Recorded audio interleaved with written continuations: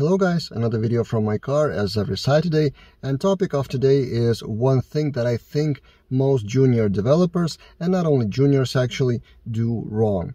So my idea is, and my thought is, that juniors, and not only juniors, don't pay enough attention and don't test bad scenarios. So they are working on so-called happy path mostly. So if the feature says, like the feature, the task is, you need to fill in the form and then, for example, send an email, like a contact form.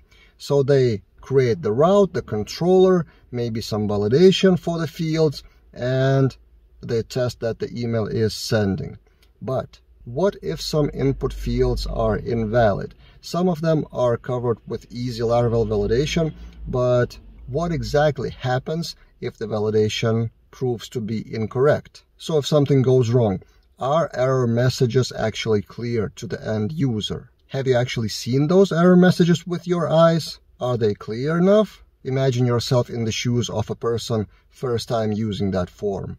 Also, what if the mail service is down? So what if the emails aren't actually sent? What if email goes to spam for some reason? Is there an easy way to resend email if needed? And this is just one small example of contact form. In reality, there are much more complicated examples, but my theory is that juniors don't spend enough time on bad scenarios, and partly it is related to automated testing. Even when writing the tests, first thing they test is if everything goes well. So for example, if the homepage loads well, if the form submitted returns the correct result. And that is better than nothing. Those tests are also valuable, but we also should test so-called bad paths. So what if the validation is fired and there are some errors? What if user is supposed to be logged in and they load the form while not logged in, and stuff like that? So various cases, there should be probably different test methods for those cases in PHP unit tests or PEST tests, for example. But I'm not talking specifically about automated tests.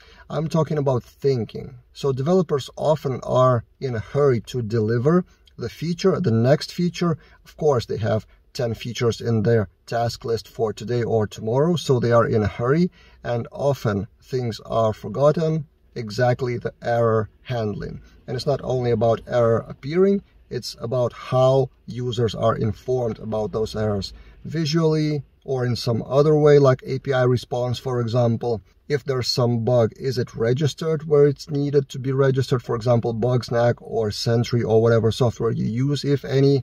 Are everyone informed who needs to be informed, like developers or admin or something?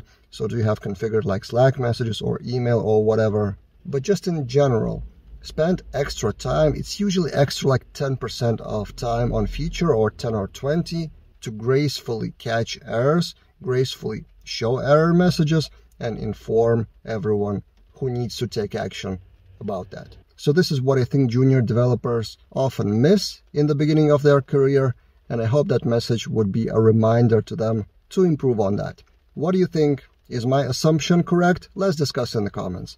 And see you guys in other videos.